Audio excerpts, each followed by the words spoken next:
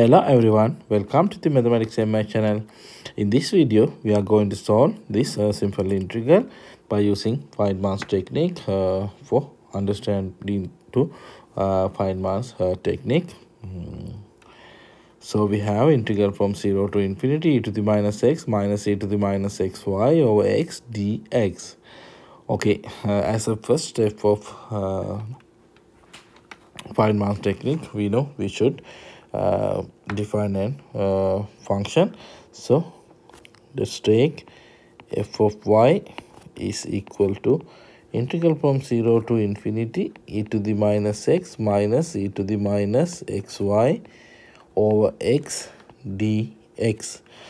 Then we know next step we should differentiate with respect to y. So f dash of y is equal to integral from 0 to infinity, we know this one constant, so minus x e to the minus xy over x and here dx.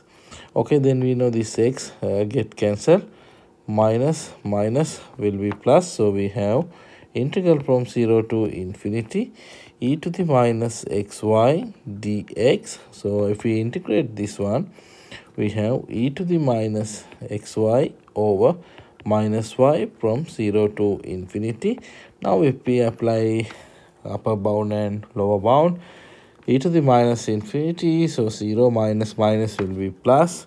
So we have f dash of y is equal to 1 over y.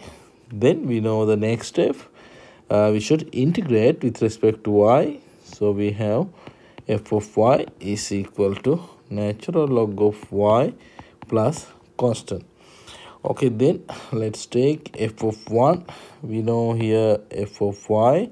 If we take f of 1 here, e to the minus x, but here also e to the minus x, here minus, so will be 0. So f1 is equal to 0. Then considering this equation, we know natural log of 1 is equal to 0. Therefore, c is equal to 0. Then f of y is our integral, is equal to, we know here, natural log of y plus c, we know 0. So the answer is natural log of y. Okay, thank you for watching.